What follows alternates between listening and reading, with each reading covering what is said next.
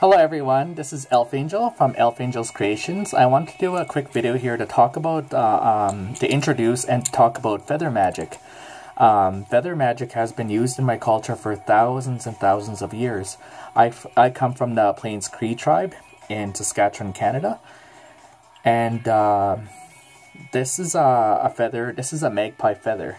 You know, any kind of feather can be used, but in this case I've been working with the magpie medicine for almost 2 weeks now. This feather was given to me from a magpie. Now the spirit of the magpie, what the spirit of the magpie does is it helps go into the darker situations in your life, and it brings a light back into the situation. The magpie, as we all know, is black and white. The black represents the darker part, the shadowy parts of our lives. The white part represents bringing back the light into the situation. The magpie feather is kind of a bluish green color, which represents natural healing, so it represents protection and healing as well too in your situation. Now this magpie feather I have created, I do know there's a couple of people that asked about the colors. First of all, the green color here represents here Notaguadogan. It represents Mother Earth as well too. Notaguadogan means grandmother. It's a grandmother spirit in our culture. I can actually feel this feather vibrating right now as I'm talking about these spirits. Nagawaskik represents Mother Earth. That's how we say her in our culture, Nagawaskik.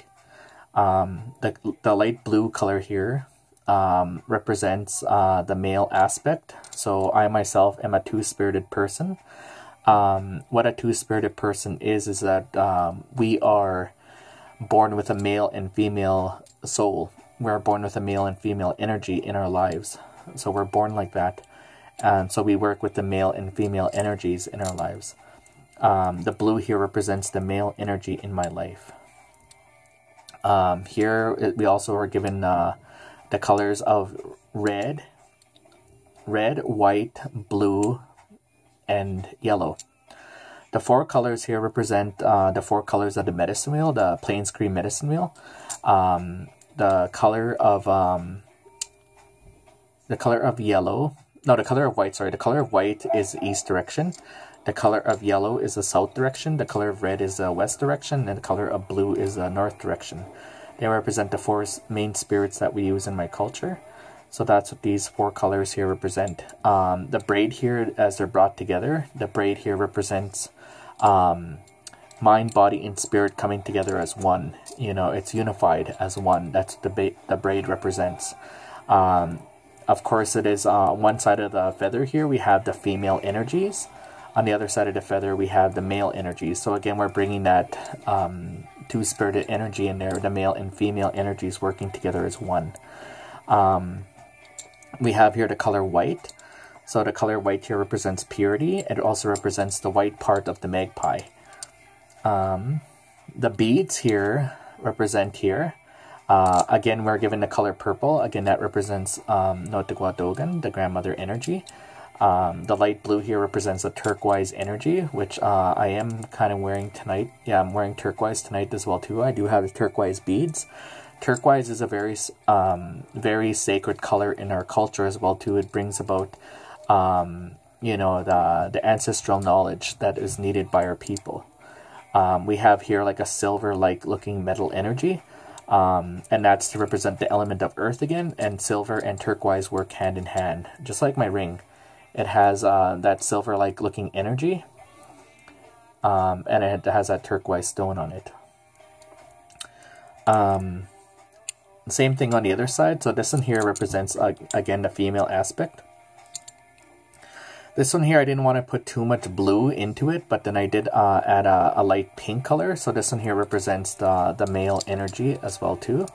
Or vice versa. One could represent a female energy, one represents a male energy. So the purple could represent a male energy as well too, especially for those people that are two-spirited. The light pink energy represents a female energy, especially again for those people that are two-spirited. So this is this feather here represents a lot of things for me. It represents my two-spirited culture and how I'm bringing my culture back, you know, in place, and how honoring my ancestors again. The magpie is able to go into a dark situation and bring that light back into the situation.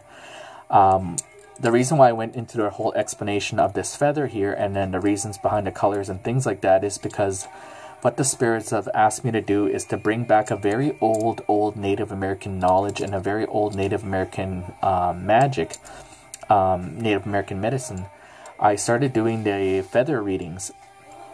So the feather readings is where we use a feather, and it could be any kind of feather. In this case, I'm using the magpie feather. I do have other feathers as well too.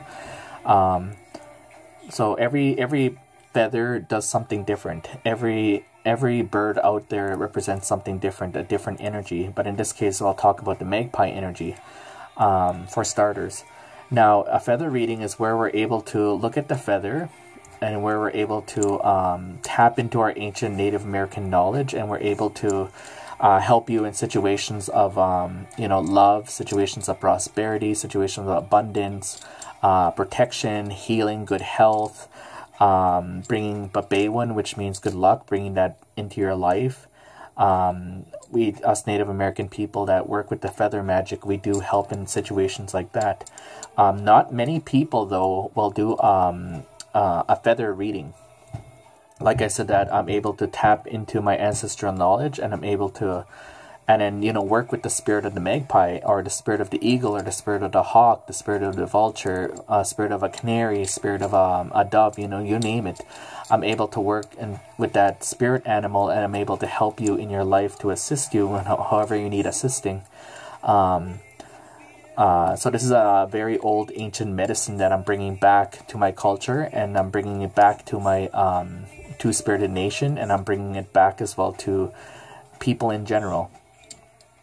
So what I tell people, because I do over 10 different styles of divination, it's actually over 100 divinations I do, even more than that, but I keep it, a lot of it I keep it down low, and then I just talk about mainly the 10 that I do, and then I could talk about more if you guys need.